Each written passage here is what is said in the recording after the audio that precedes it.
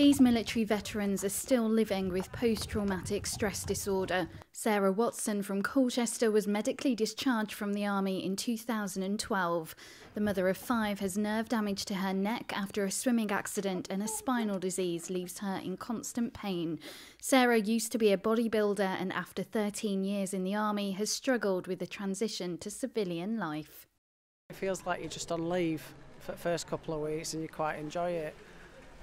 But then realisation comes that you're not actually going to go back to work and you're not going to put your uniform back on, and then it kind of hits you all at once and you feel outside that safe little bubble and you're outside the loop, and it's really quite scary and daunting, thinking, right, what's my next move?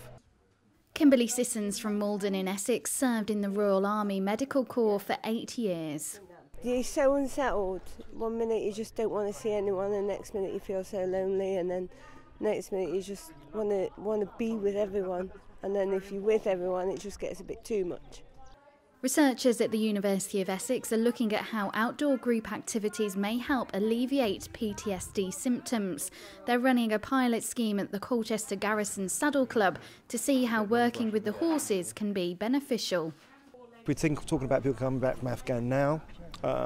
Then we're looking for, over the next decade, a high number of military veterans seeking out some sort of psychotherapy to help them with their problems. If we can build something, incorporating this holistic approach, we think that this will aid bringing the barriers down and probably help them get back to better health soon. Michael Walker from Norfolk fought in the First Gulf War. 20 years on, he still struggles to leave his house. But spending time with the horses as well, they're sensitive to energy, but they also give out a calming energy, and it's been absolutely fantastic.